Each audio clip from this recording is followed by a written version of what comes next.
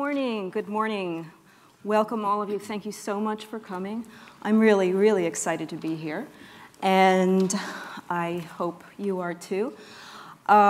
Before we start, I would just like to alert you that today's discussion will be recorded so that this event can be shared online and can be archived for future research purposes.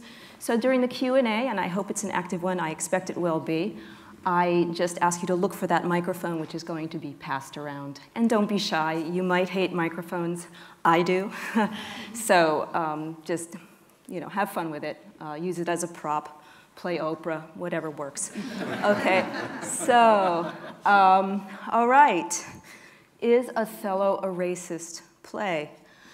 Well, today's debate brings together a literary critic, a historian, and two superlatively accomplished theatrical professionals to tackle that, well, very provocative, even iconoclastic question. And of course, we will be doing so in reference to the current groundbreaking, very innovative, some are calling it historical, the current production on at the RSC. As far as the structure of the next 90 minutes, I'm going to begin by introducing myself and my fellow panel members, three gentlemen with whom I am honored to be sharing the spotlight. For an academic, it's really exciting to be on this stage, I have to admit, even though it's the smaller one. So, and I'll confess to a bit of stage fright as well, but that's okay, it's all good.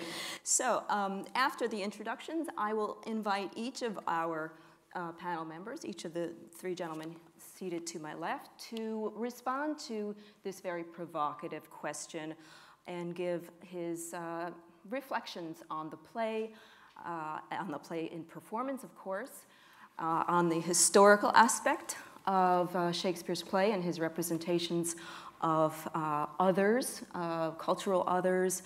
I hope we talk about gender and otherness as well.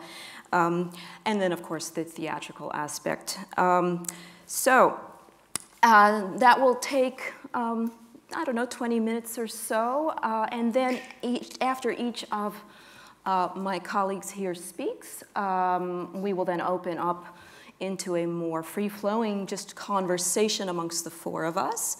And as I said in the green room, I have some pre-written questions for each of you. If you don't anticipate them in your initial brief little thumbprint comment, I will try to raise them in our discussion. But also, I would like you to ask me questions and ask each other questions. So that's what I have in mind here. Finally, of course, the culmination and climax of our 90 minutes will be your participation as an audience. And let me begin by just asking with a brief, just a show of hands, how many of you have viewed this very exciting RSC production? Fabulous! Oh wow! Okay. I got to rein myself in now. This is good. This is really good news. So, good. Onyeka, you did not raise your hand. I'm raising my hand. I'm shy. Onyeka was my seatmate in row D, seat number 77. I hope to hear from people who are on the other side of the auditorium. I did not get to see much of Desdemona's facial acting, so please speak up. Okay, so who am I? I am professor of English at Florida State University, specializing in Renaissance literature, feminist theory and criticism, and critical race studies. And I have dedicated a sizable chunk of my work, both in the classroom and in print, on the representation of racial difference and sexuality in Shakespeare's Othello and in his works overall. Now, Othello as itself, Othello specifically, this Shakespearean tragedy, this is a play that haunts me It is a play I thought I was done with, actually, it's already 10 years, back in 2005, when I published this book, Racism, Misogyny, and the Othello Myth, Interracial Couples from Shakespeare to Spike Lee. I thought I was going to be done with it. I was not. I have subsequently talked about Virginia Woolf's very interesting creative reworking of the play in her fanciful novel, Orlando.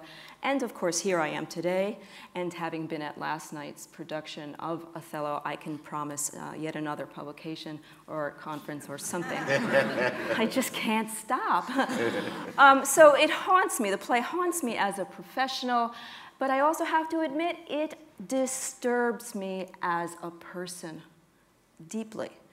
It disturbs me as an anti-racist. It also disturbs me as a feminist. It disturbs me as an American.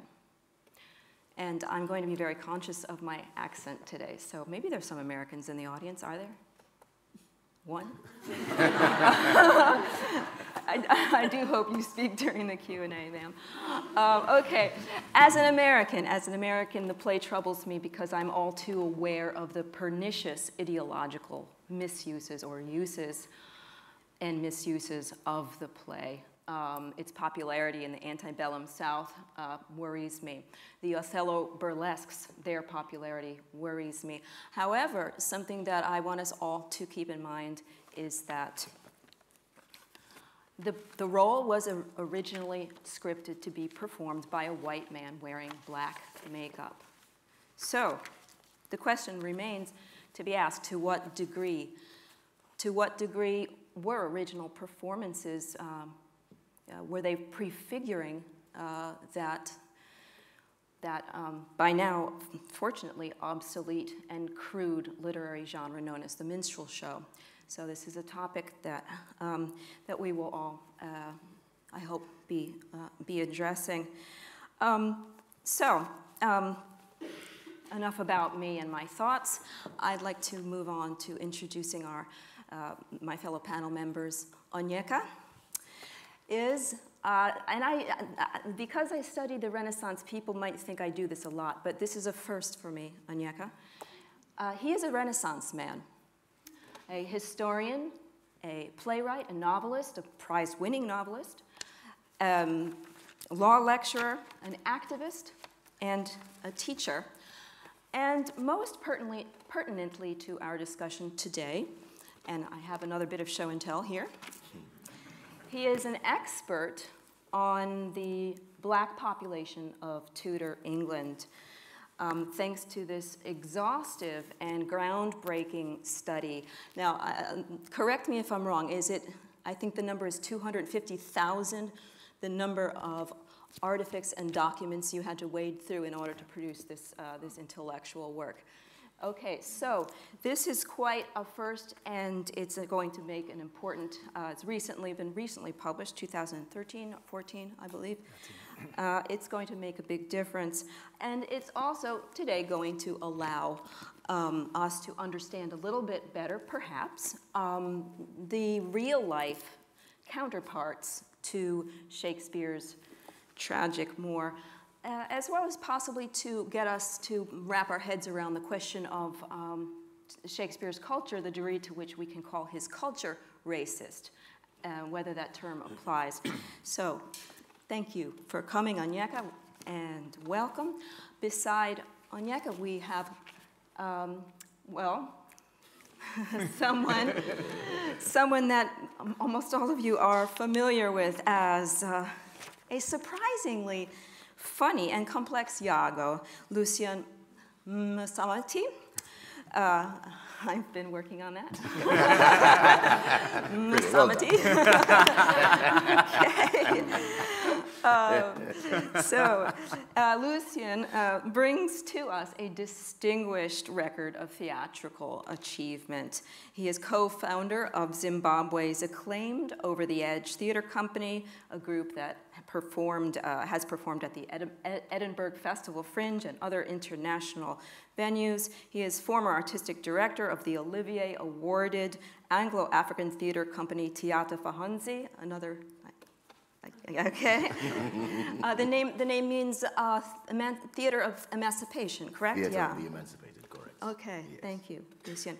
His UK stage credits include President of an Empty Room, Death and the King's Horseman, The Amen Corner, Pericles with the RSC. Speaking of Shakespeare, these were all, I believe, at the National Theatre or the RSC. As far as TV and film credits, we have, of course, Game of Thrones, my personal favorite. And the #1 ladies detective agency, the International Richard II. I'm just hitting highlights here. So thank you for coming, Lucien. We're excited to have you here. I am certainly. Hugh Quarshie, a long-awaited Othello. And I'm sure many of you will say, worth the wait. Very well, worth the wait.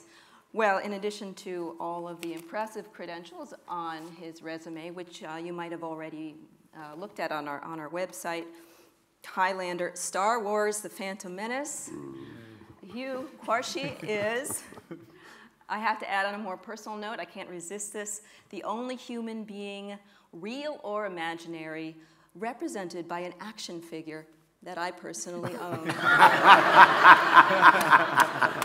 I only own one. I first met Hugh in, of all places, Tuscaloosa, Alabama, where he was the inaugural lecturer. This was 1998 at the for the Hudson Strode Program in Renaissance Studies.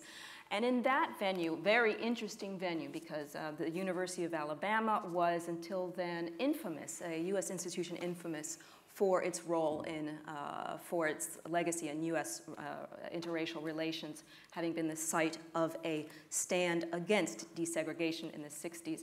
However, the university was working to correct that legacy. This event, starring Hugh, not in a theatrical role, but an academic role, that was praised universally by our graduate students as well as our undergraduates and the provost of the university as well. It was a smashingly successful lecture. The lecture's title was Second Thoughts About Othello, something that I'm hoping that Hugh will be, yes, I'm going to make you talk about it, because this distinguished actor has had his hesitations about the role. And maybe this is a good segue into asking you to speak to today's topic, Hugh.